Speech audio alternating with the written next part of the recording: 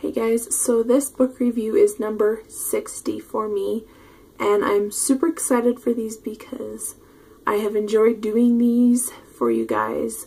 And I know I say that every week, but I enjoy doing these really.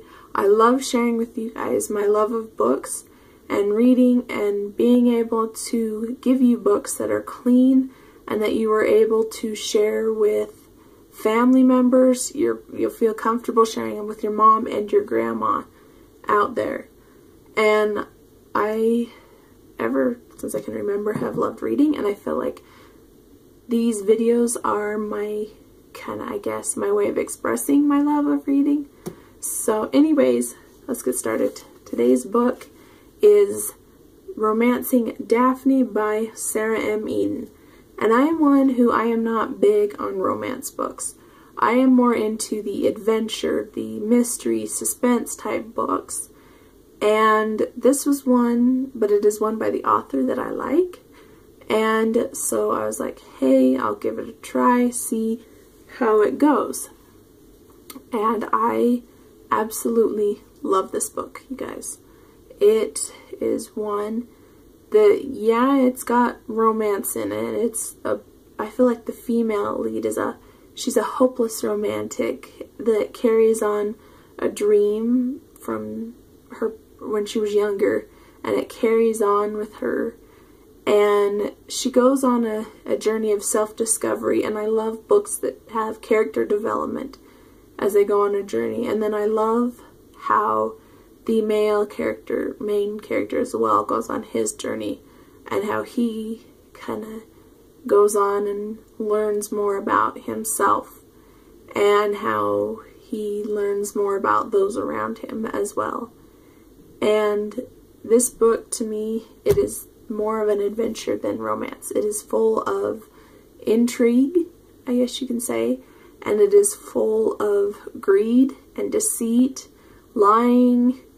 It's full of kind of character developments, kind of figuring out who they are and what they want for their future. And it kept me on the edge of my seat. It kept me wanting more of it. And I was glad that in this book, because it is part of the Lancaster Sisters series, or Lancaster family, I should say, series, because they're not all sisters. Anyways, the Lancaster family in here, as they go on their journey with their future husbands and things. And then this author, I'm going to stray off track a little. The author has the Lancaster family stories. She has the John Quill Brothers series, and she has her standalone books. And I love how in her John Quill Brothers and her Lancaster family books, how they intertwine the storylines together. So back on track here, in this book, I love how it's sort of a continuation of sorts excuse me, so you get to catch up and see what her older sister, what's going on in her marriage, and then the next sister that gets married. And you get to see kind of their continuation of their story.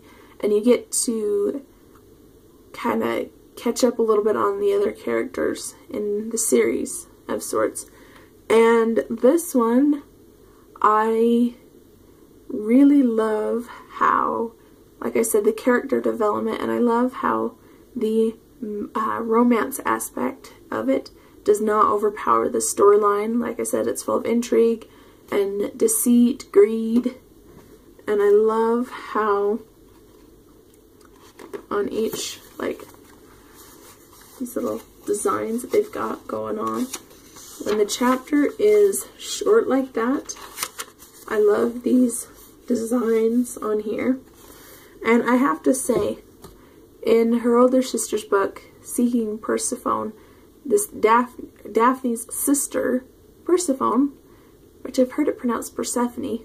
Anyways, Persephone marries the infamous Duke of Kildare, and he's known for making people cower and things, and in this one, he's no different. And I have to say, he's one of my favorite characters, that I think he's not one to let things stand in his way. He's got this go-get personality, and that's why he's one of my favorite characters. But this book here, it is one that, like I said, the romance doesn't overpower it, and I feel like we all have a little bit of Daphne in us, where we have, because she meets the main character when she was younger, and she kind of dreams about him as she's growing up more and coming into her season.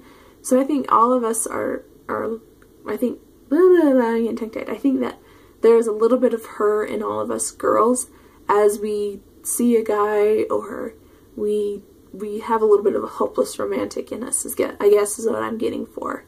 But I hope that you enjoyed this book review. I hope it made sense. Thanks for watching, guys, and I will see you in Monday's video. So, we'll see you then. Bye, guys. Thanks for watching.